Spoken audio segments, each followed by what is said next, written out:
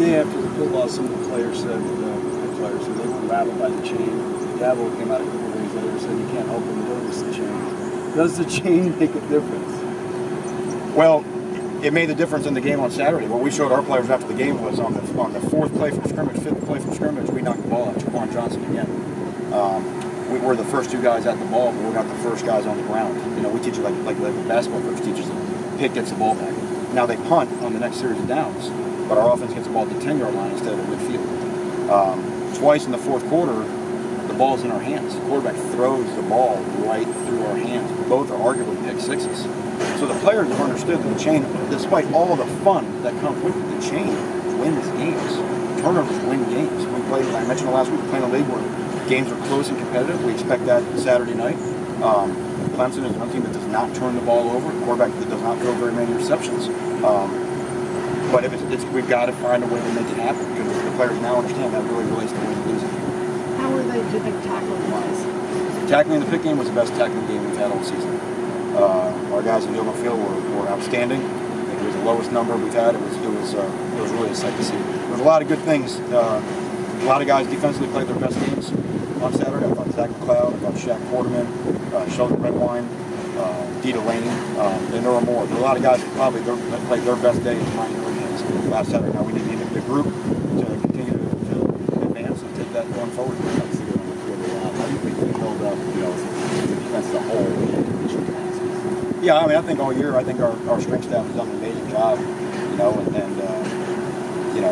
again, in the fourth quarter, we got a chance to get off the field on some third downs, the ball was in our hands both times. So our players, I think the one thing that is without question is that their mental toughness and resiliency is shown all year. And you certainly have a feel for this community. How important is it in this area to have cheers, Manny? Well, I think it matters because I think, the youth in high school football here is outstanding. And arguably as good as it's anywhere in the country. And I think people down here want to see the University of Miami represent them. They want to see us represent their community. Those are our young men out there playing against the rest of the world. And hey, we're kind of down here at the end of the peninsula, right? We have a little bit of that us against the world mentality. I think our players have learned that. I think the players have always heard that.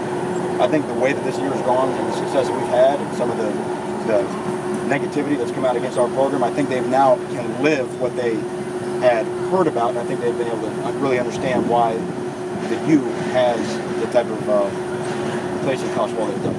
So they've tried before to bring in, a coach who had ties here, and it didn't work out well. Why is it working so well?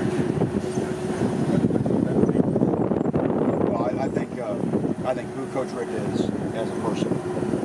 I think the way he has secured himself, and I think everybody from the staff to the players, I think they take a lot of comfort in knowing that there's going to be a structure here, there's going to be consistency. We have an amazing staff chemistry. The reason why that is because Coach Rick's an egoless man, so there's no one on the staff that can say, hey, I've done this or I've done that. We all have to fall in line behind him. And I think then the players see that. I think that's why you see a great team in terms of how we support each other, offense, defense, special teams. So I think all those things that Mark brings in terms of who he is, in fact, filters down through our staff into our locker room. Maybe just a random thing on two freshmen, John Ford, Bradley Jennings. How much have they played snap-wise, ballpark last month? And what's the skill that encouraged you guys about each of them long term? Jennings has been primarily a special teams player for us. Ford has played some limited snaps inside. I couldn't tell you the exact number. Going down the road in the future, we think both have really bright futures. John Ford is just so big and strong, hard guy to move out of there. Just got to learn to. He came in late, and you can tell where he missed that August in terms of just assignment-wise. Jennings, certainly one of our top guys at linebacker right now in terms of being physical, got a great pop in his body. So the way he takes on blocks and tackles, he's probably one of our harder hitters already. Same thing, you just got to learning the down assignments and just the urgency that you got to play with to be an everyday guy. And what a great blessing he has to learn from those guys that we have. And you said he has no ego, but he has won 2 SEC championships and he's been in the moment for the. Does that help everyone knowing? And again, the magnitude of this game is already known. Does that help at all? Yeah, everybody wants to know you've had a. I mean, what Mark coming in with his years of experience at Georgia, and then again the 15 years in Florida State, where you've been in, 11 of those were you were finishing top 4 in the country. So the man has won a lot of ball games. So but the great thing about Mark is he doesn't have to tell you that he's done it, right? You know that, but he doesn't have to say, hey, well, I've done this and I've done that. So he exudes confidence. When we're in staff meetings, he exudes confidence in front of the team, and I think our players, that's why we have an expectation to win. With Diaz being out, how snaps increase, Manny, for Chad and for Joe? Have they? How has Garvin done with an expanded role? Yeah, I think it's been more Garvin just playing more, which obviously he was kind of earning that playing time anyway.